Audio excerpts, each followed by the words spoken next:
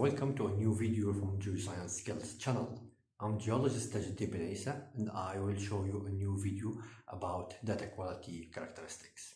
You remember in the past, on exam morning day during all-time school, when our mothers were preparing us to leave to school and keep praying for us to pass the exam with high scores. They also used to tell us something very important, which is to read the exam questions multiple times and understand them very well before we start answering. And why is that? Because as they know that understanding the question represents 50% of the answer. So when you are a geologist and you are involved in a project, it could be any project, either a project assigned to you by your company that you are working for or your thesis or graduation project. So what you need is data, a data that enable you to achieve the objectives and reach the results, the required results from the project. So before you start project execution or working on anything, you need to review and quality control your data. And why is that? Because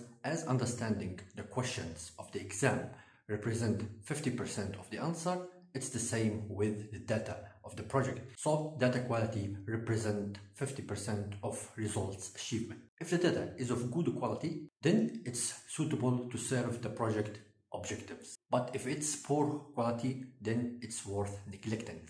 For the data to be evaluated as good quality, hence qualified for project objectives as achievement, it needs to have some characteristics that promote the data, that promote them to be qualified or disqualified for the project. So in this video, I will go through some of these characteristics for data quality, one by one, define them, how to apply them in different reservoir studies with examples, and their impacts on the results. So let's start.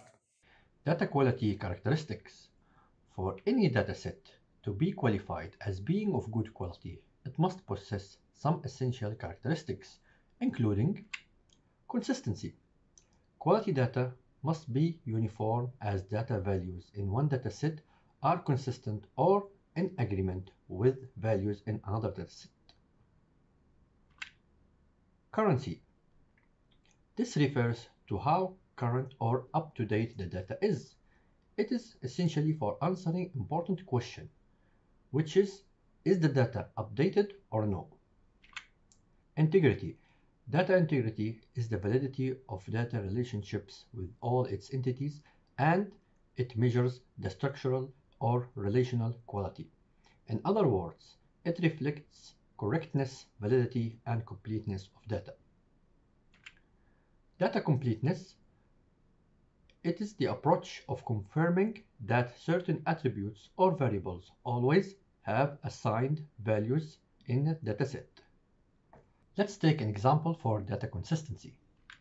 In a well correlation, we say lithology is consistent when gamma ray log show same behavior from well to another.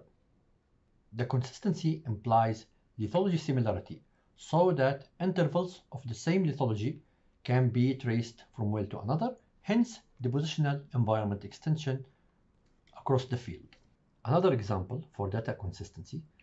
In individual well, we say well logs data is consistent when all agree on the same insight and confirm one informative conclusion.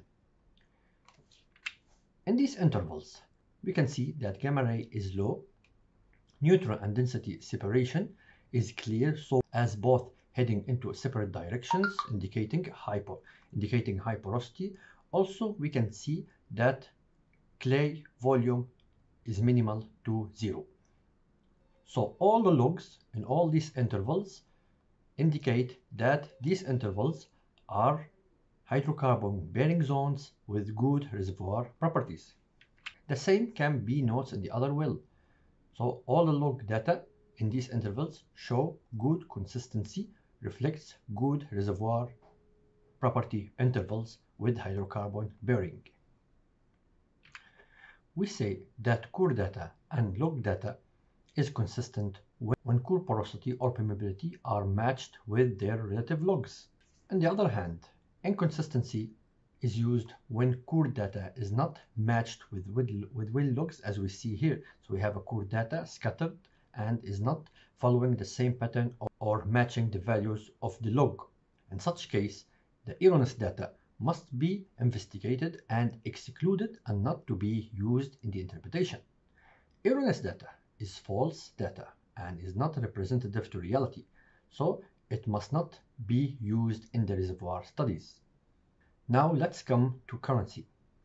Current data, as we mentioned, means up to date. In oil and gas industry, data involved in any project or study must be updated as it represents the current status of the static or dynamic conditions. In reservoir development, let's assume that we ran PLT logging for a certain well in 2022. After 10 years, in 2032, we ran another PLT for the same well. By comparing two versions of PLTs, it's very clear that there is a significant change occurred to well production behavior in 10 years' time.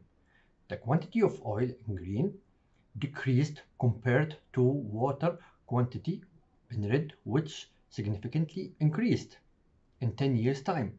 So, question: which data are more important for production behavior study and forecast analysis in case the company decided to update the production profile in 2032? Yes, it's the updated current data, which is PLT 2032, because it's the one that reflects the current production behavior and mechanism of the fluids flow inside the reservoir. So it's the one to be considered for fluid simulation model update and forecast analysis. Let's take another example. Suppose a company X discovered a field and they confirmed the presence of hydrocarbon. They drilled 4 appraisal wells and studied reservoir sedimentology, which concluded that it's a clastic reservoir.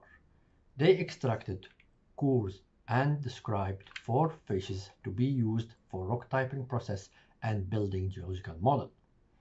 After 4 years, the company drilled more 6 development wells and they restudied the reservoir sedimentology again using cores extracted from those development wells, and they ended up with 6 sedimentary facies instead of 4.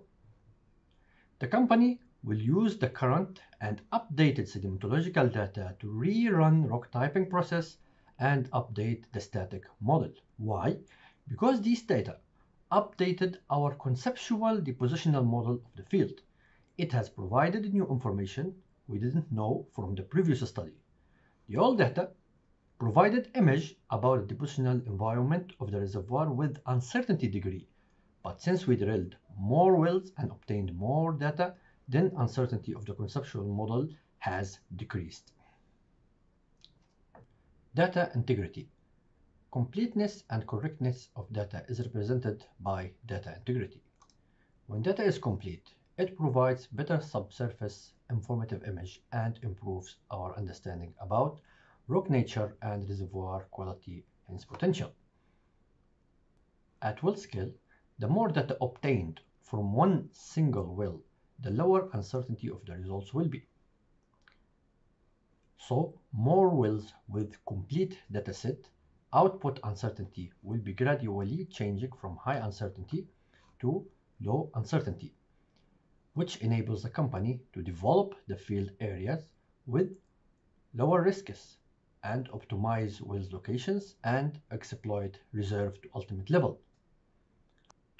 On a field scale as well, the more information obtained from different resources, such as studies, analysis, surveys collected from many wells and surrounding areas as well as analogs, the company will be able to manage the reservoir with lower risk, develop the field as planned, keep production plateau through field life, hence increase and maintain asset value. Data correctness or validity is another data integrity parameter. Data errors would lead to wrong interpretation or false estimation of values, which in turn negatively impact results robustness. If borehole conditions are poor, as caliper indicated caving intervals, then the triple combo logs against these intervals cannot be trusted. They cannot be used as inputs in the interpretation process because their values are not representative for actual reservoir properties. Another example, core analysis provide key information about the petrophysics of the reservoir. If porosity and permeability was measured for broken plug or fractured during plugging plugs or damaged plugs, then these values cannot be used for reservoir property studies as they do not represent the true value of porosity and permeability of the reservoir rock, so they should be excluded because of invalidity. One more example, when core log depth shift process is done erroneously, it will locate core samples in the wrong depth of good reservoir property interval. This will lead to the wrong selection of core plugs allocated for scal analysis. Like this, we will end up with measured scal data not representative for the net pay interval or the potential reservoir interval. So core depth shift must be done correctly if we want to obtain valid and representative scal data. Geoscience skills. Thank you for keeping learning.